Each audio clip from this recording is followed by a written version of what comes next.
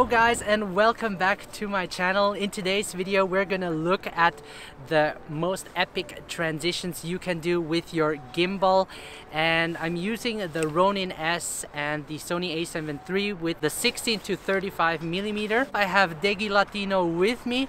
He's a breakdancer from Zurich. Say hello to the camera. He's gonna be our model for today. So this is gonna be very interesting. For the behind the scenes I hired Gabriel.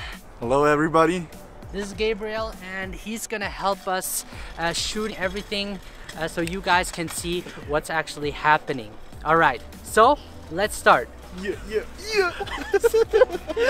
For our first transition we are gonna look at the orbit. Choose a place with a background. Look for color contrast between the subject and the background, and you want to make sure you shoot the subject in an orbit motion. It's important that you keep your subject centered in the frame so that this transition can work. He's gonna do a cool freeze and we're gonna see how that looks like.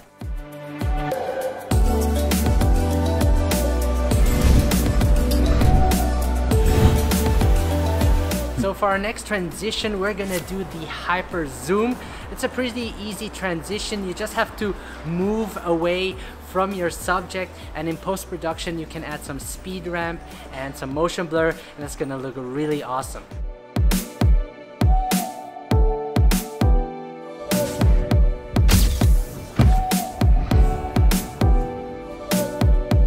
Alright, so our next transition is called frame blocking.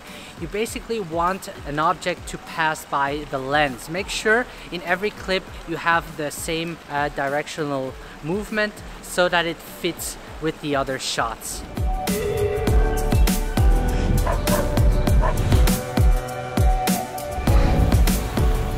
So next we're going to do the rotation transition, like in the movie Inception, where the camera rotates 360 degrees. With the gimbal you can do that as well, especially with the Ronin S. You can create that transition.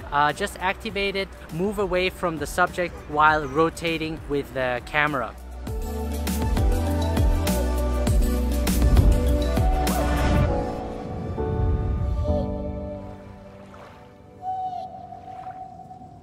Alright guys, thank you so much for watching. I hope you liked this video, and if you did, please consider subscribing to my channel. Leave a comment what you liked about this video and tell me what your favorite transitions are. Thank you very much Degi Latino, who helped out as a model. Come on, show yourself. If you want to check out Degi's channel, he also does videos on YouTube. I will leave a link in the video description below, so definitely check him out. And also big thanks to Gabriel. Right. Thank you Gabriel for doing the behind the scenes. Without him I couldn't have done this video. So he also has a YouTube channel where he does his videos. Check it out. I will link it in the description below. And now I'm gonna go for a swim, so take care guys.